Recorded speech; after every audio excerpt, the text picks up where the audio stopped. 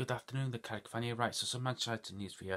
Right, so Paul Pogba has been speaking to reporters in Tokyo, and he's more or less confirmed that he wants to leave Manchester United in this summer. For me, I'm really disappointed about this, to be honest, because he's our only world-class player, apart from David De Gea, obviously. And for me, I'm really disappointed because when he joined, I was really excited, and we had the genuine world class midfielder.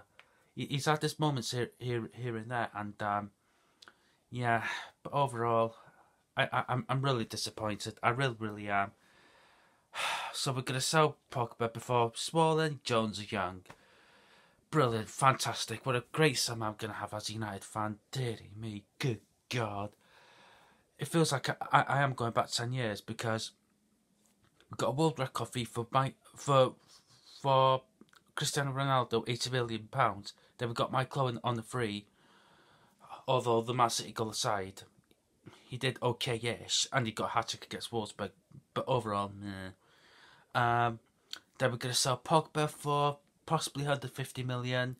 Then we'll probably get Sean Longstaff as his replacement. Jesus Christ, the fucking bike.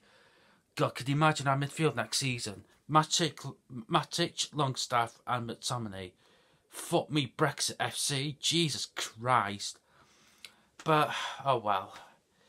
Regarding my target for next season, top 4, forget it.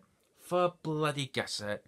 I do not have one bit of confidence in Edward in completing deals. I mean, it's taken a fucking age to bloody get Adam Wan-Bissaka over the line, and for me, I'm really disappointed. That I really am, because Pogba is one of my favourite United players, and for him to leave for the second time round will probably hurt more than it did the first time around.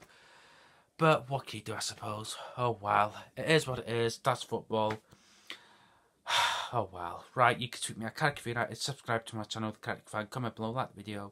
Adios.